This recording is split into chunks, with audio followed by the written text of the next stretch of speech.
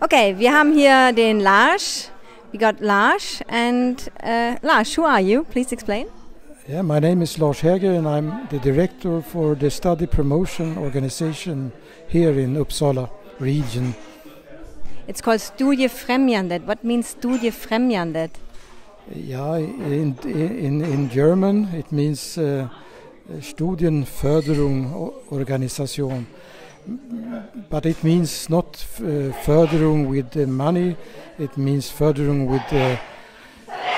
with other things like encouraging and helping people to come to study, but not study in the traditional way, study in the way of non-formal adult education.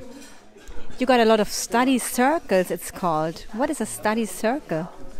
Yeah, study circles is a self-organizing form of studies where you can find a topic or that you are interested in, and then you can collect a group around you that are also interested in the same topic or the subject. And then you can come to us and ask, is there possibilities to get any help with rooms or with other people who can help us? And we normally say yes, what do you need? And we try to support them. And then they study by themselves in groups. And we don't care about the result. It's a thing for themselves. That's the informal part of your study circles. And do they have a teacher or some coach? No, not really. There is one in the group who has to take the initial leader position, but it don't mean that this person is more educated in the topic than the other. But so it's really a learning with every experience in the groups of people are coming into the groups, learning, and it means that someone has a different angle in the topics, and they through this theme into the discussion, and it means also in the long run that they get a better or more broader view of the topics than maybe if you have only a teacher. So they can choose what they want to learn. So this goes a little in the direction of the concept of a third place. Have you heard about third places and about the concept? Yeah, in the way of letting people get the possibilities to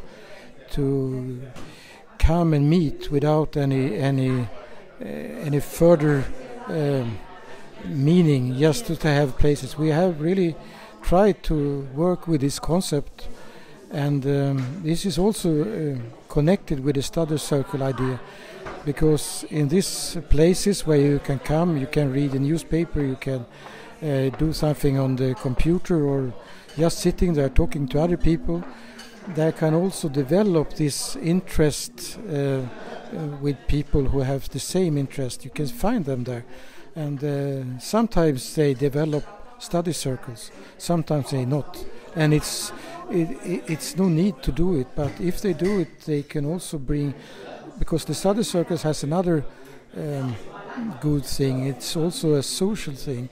You become a member of a group that are doing something for the same goal and for a long time, and you got a very important social connection. So many people who are more or less lonely in the society in Sweden has found some way of contact through the study circles.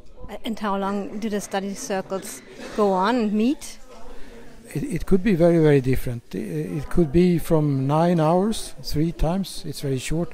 Most of these self-organized study circles are much longer, because it's like you study in a group that you are finding friends, and you do it for maybe a year or something like that.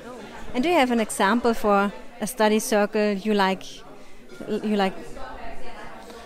Yeah, there is many examples, but it could be people who are interested in something like bird watching or something like that.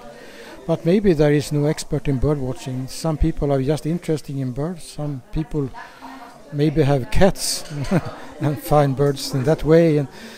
but in the end they bring together. Someone maybe worked with birds in a totally other form, but all the experience bringing together make it as a very, very sensational material what they are doing. It will never happen with a teacher. It could never happen. No. Because No, I believe that, but how do they meet? I mean, do you have kind of an online network, something where they can meet and exchange their ideas? yeah, this is new for us also, because the tradition of the study circle is that you should meet physically because of the social aspects of it. But since also the internet is a kind of social activity you're doing together, we are trying to mix it. So it is most important for people who are living in the rural areas where it's not so close to the... but we try to mix it, so we try to never really give up the meeting as an important thing. So we mix it with, even if it's a distance course, we say, we make it also with physical. Yeah, I think the physical contact is very important. So where your classrooms are, there are always spaces like this. We have this wonderful space here in Studiefrämjandet headquarter now, where we got our lunch, and this is how I imagine a third place, because you have a nice couch and you have coffee and nice people coming together. Is this usual for your course rooms as well, where your courses take place? Yeah, really, where we would really try to do it in the best way. This kind of room with couches and nice places to sit, it's important, because but we will also do it like if you're sitting in a couch, there are coming other people in the couch behind you, and it brings some kind of meeting possibility, and that's important. So we try, and you will see tomorrow when we come to a place is called Kontakten. It's in a suburb of Uppsala.